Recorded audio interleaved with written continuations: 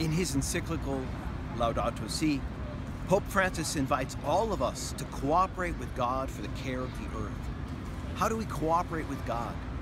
Well, in the great tradition of Ignatian spirituality, the examination of conscience is a wonderful place to start. In an examination, particularly this ecological examination for care of the earth, we begin reflecting on our own use of creation, our own consumption, how we help or hurt the planet. And reflecting on that, we then listen to where God is calling us to go, how God is calling us to change, what God is asking us to do.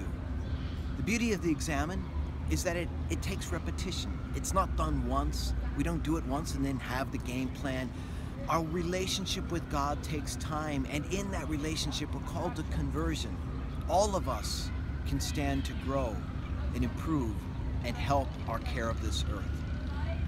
The encyclical teaches us that those who are hurt most by the effects of climate change are the poor and the vulnerable.